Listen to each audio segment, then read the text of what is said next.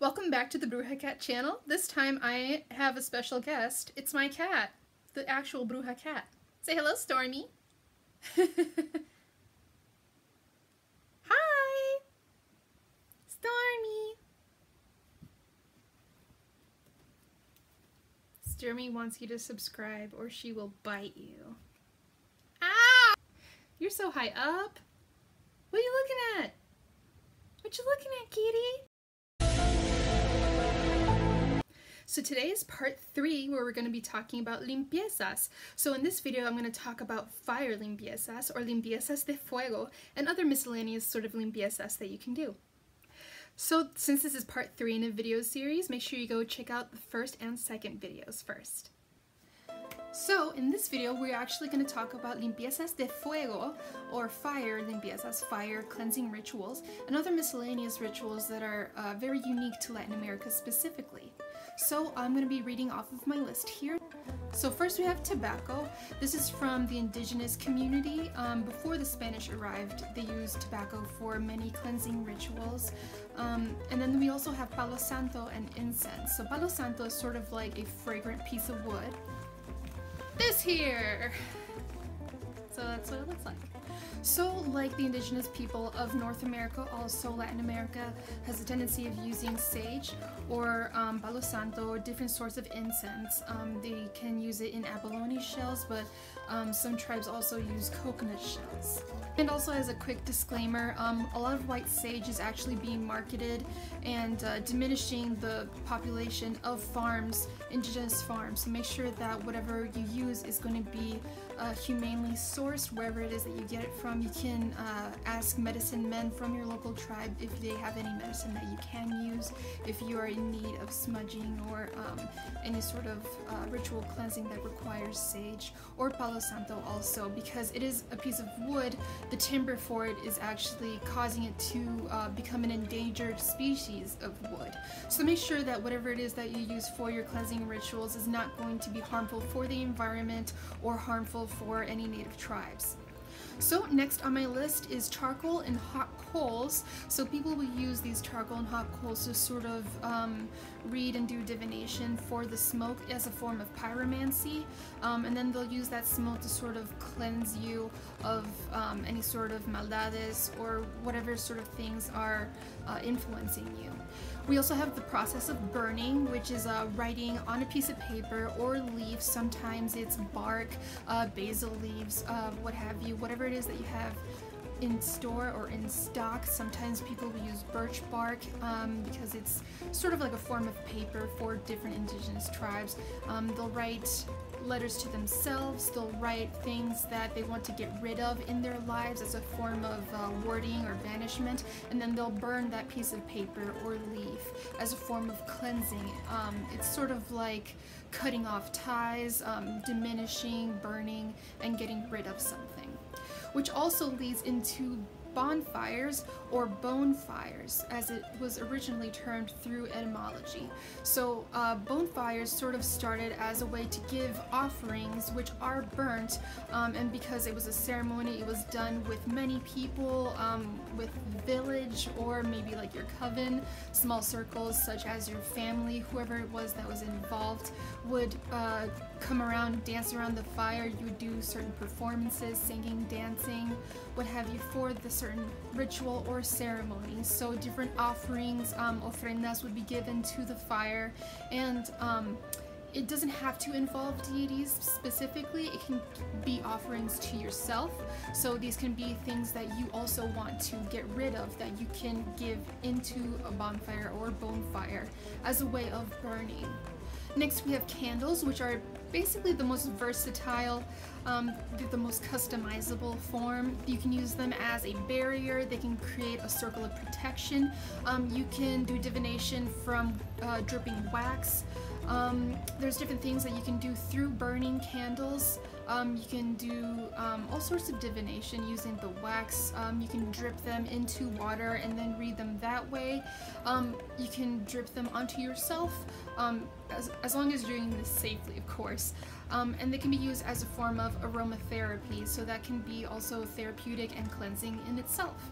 Next up, and this is sort of related to charcoal or hot coals, we have sweating, which can be done through steam, coals, dances, or exercise. You can get into a trance, you can get into a sweat box. I know a lot of indigenous tribes will do sweat boxes as a form of sort of a trance work or ritual. It's sort of like a rite of passage for people where you sort of get a vision. This can be led by mentors, different ancestors, whatever sort of vision that you can have. So that's another layer onto this, where sweating can be a sort of ritual or rite of passage for people, but sweating can also be a release for different sorts of paths. So what that means is that if you get into a trance-like state, you can dance and do exercise and release whatever you need to cleanse through sweating. So this can be done also when you're sick. You know, you're trying to sweat out your cold or your flu, whatever it is that you have. You're trying to sweat out the virus. So that's another form of cleansing as well, cleansing through sweat. And then last on the list of limpiezas de fuego, fire cleansing, is through the sun. So the sun itself has lots of energy, it pours it down to us. So soaking in the sun and absorbing its rays into your skin to sort of recharge and cleanse yourself. And this can also be another form of cleansing through sweating. You know, if you get those hot rays, that vitamin D through your skin, you're also perspiring, you're sweating, so that can be a form of cleansing in itself also. So the sun can be very useful in that. And now for the list of miscellaneous limpiezas. So first up, we have the most iconic one, the barrida. So this is pretty much like a witch's broom. I have a little example here. This is more of a traditional kind of broom. They're not very large. You can use regular brooms that you can get at the grocery store that you clean with your house regularly. You can use those. This is more of a traditional one. They're usually about the length of your arm.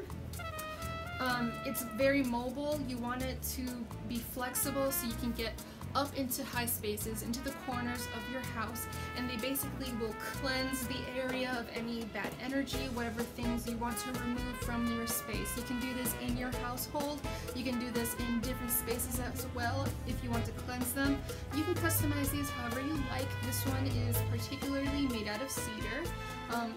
Cedar has many properties to it that are really great for making tea, actually, and they're really good for your immune system. But many indigenous tribes also believe that cedar is a sort of good plant. It's like a plant of wisdom and of protection. Next up, we have huevos, which I see very much online being done incorrectly.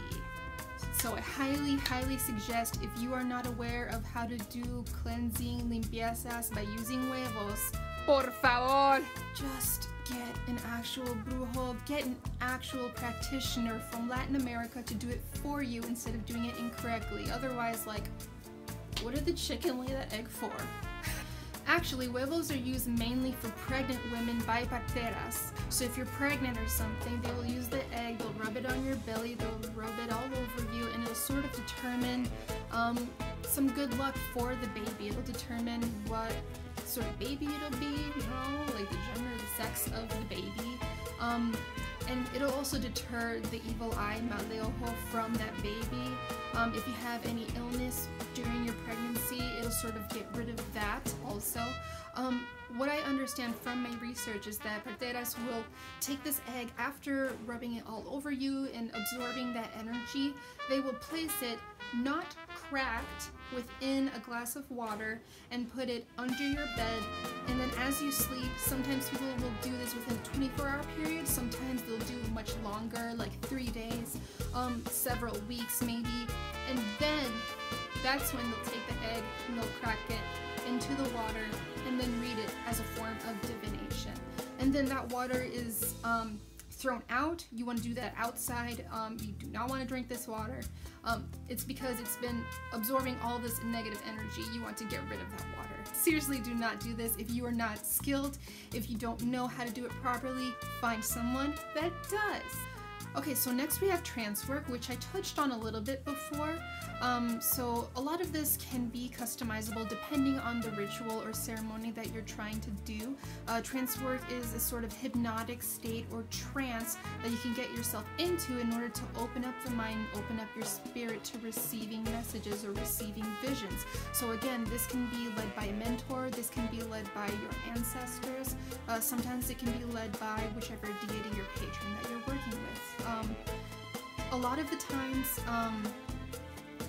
sometimes you can use hallucinogenics, alcohol, hypnosis, dance, or meditation in order to get into a trance-like state. Next up on Miscellaneous Limpiezas, we have exorcism. So as a word of caution, this is why we do pláticas first, to see and to determine if this is the appropriate action. However, I am going to list this in Miscellaneous Limpiezas because it is possible. There are different paths that do exorcisms. An exorcism may not always be a literal demon or evil entity, evil spirit that is possessing someone. Sometimes it can be an obsession with someone. It can be a psychological sort of exorcism, sort of like an intervention that you're doing with this person. So it may not be taken as literally as you might see from The Exorcist. Next we have music and dance. I personally think this is probably the most fun way of doing a limpieza. It's definitely the most customizable, or one of the most customizable ways of doing this because of the unique way that you can do music, that you can do song and dance. You can do this personally on your own. You can find a song that resonates with you. It doesn't always have to be so formal. You can use songs that you've heard on the radio as a form of self-cleansing. You know, they can make you feel good. Happy songs just make you feel happy. There are also songs like hymns that you can use. For example, the Book of Psalms can be used as a form of cleansing as well. You can use all sorts of different instruments. For example, you can use a tambourine, you can use maraca, you can use güiros, cuatros. This is not in tune. All kinds of musical instruments, and then the dances can also be as customizable and diverse. There's a huge variety of dance in Latin America, of course. We're kind of famous for it, but particularly in Puerto Rico, I know about bomba y plena, so that can be used ceremonially as well, and it comes from our African and indigenous roots, mixed in with some Spanish music as well. So clay can kind of be used as like body paint. I know a lot of indigenous tribes, the Tainos, will use clay in order to like use as body paint, but also as a form of cleansing in itself. Next we have fasting. So fasting is a sort of way of cleansing the body. In order to enter a sacred space, you have to do fasting. This sort of leads into the previous limpieza that I talked about, where you're vomiting. Tainos would use a vomit stick in order to cleanse their bodies. This can also be done through fasting, and many different cultures have different variations of fasting, where you're allowed to fast during the day and you can eat at night, or you can only fast drinking water. So it very much depends on which culture, which type of fasting. Next on my list, we have a form of bloodletting. So this is a sort of ritualistic ceremony or used for initiations where people will do small incisions or cuts. I am not recommending this to anyone who is not an expert in their path. So if you are not a mentor, a don, doña, tata, a priest or priestess, if you're not someone who is high-ranking in your practice or in your path, I do not recommend this to anyone, but I thought it was a unique practice, a unique sort of limpieza to Latin America. Another sort of unique cleansing ritual is the Devil's Club. This sort of originates in North America, but I'm not going to limit my channel to only talking about Latin America. I want to talk about witchcraft and all sorts of different spiritual practices in the whole of America. Even though I sort of specialize in Latin America, I do want to discuss different forms as well. So a Devil's Club is a unique tool whose main purpose is to tear up and ward away evil. So this can mean evil spirits, evil entities, evil devils, or if someone is trying to hex you, it can sort of ward them away as well. Traditionally, this is made out of rose thorns, but it can also be any sort of thorny, spiky kind of bush. It's typically shorter in length, maybe about 12 inches, at most the length of your arm perhaps. And it's mentioned a lot in sort of Appalachia, by the Ozark, in that sort of region. Devil's clubs can also be made out of bougainvillea, devil's crown, hawthorn, or other prickly thorny bushes. Next on our list we have banishing powder. So this is sort of like creating a salt barrier. It creates a barrier or a casting circle of banishment where it completely neutralizes any sort of magic, including your own. So if you're just trying to neutralize a space, if you're going to try to stop your own spell work, you're regretting what you did, you want to completely let's stop everything, then you can use banishing powder. This is traditionally made out of sulfur and asafoetida. They are ubiquitously used as well as cascarilla powder in the Latin American practices. So cascarilla powder is basically you're taking up eggshells. After you crack the egg, you take the eggshells, you clean them up as best as you can. You can boil them as well, and then you crush them in your little pilon. And then from that you can get your banishing powder, your cascarilla. These are sold in Puerto Rico, as I know it, into these little ketchup cups, like little ketchup packets, and they'll put like a little lid over them, and so they can sell them by like 25 cents, 50 cents each of little cascarilla powder. Then lastly on my list I have the old confession, sacrament, and Eucharist found in Catholicism. Because a lot of witches from Latin America are not pagan and in fact form some of the largest population of Christian witches, a lot of them still revere Catholicism. They still pray to, venerate saints, they give different offerings or ofrendas to them. They can invoke angels. So Catholicism is not looked down upon, Christianity is not looked down upon for most of the Latin American community. So because of this, confession, sacrament, and Eucharist is still a form of limpieza. It's still a form of cleansing and blessing for people in Latin America. And so a unique form of this is oracionistas. So these are witches that are specifically praying for the healing of people. So they will pray to angels, they will pray to God, they will pray to whichever saint, they will pray in the name of Jesus in order to help heal you. And that is the full list that I have written down for different sort of limpiezas. So we talked about fuego or fire limpiezas. We talked about all sorts of miscellaneous types of limpiezas. Let me know if there's any that I missed. I tried to make as extensive as a list as I possibly could and going into description for each one. But of course, I'm sure that there's plenty of them out there, so if there's any that you know that are unique to Latin America, then let me know in the comments. If you have any questions at all, please let me know and I'll try to get back to you as soon as possible. I do list off any references, so any books that I'm sourcing in the description as well. And then, of course, I have my link tree to my TikTok and Instagram too, if you want to follow me on those social medias. Thanks for watching. Bye! Hold on tight. You having fun? I'm having fun.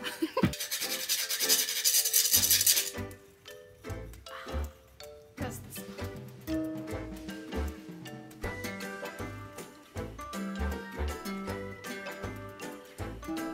Sounds like shit.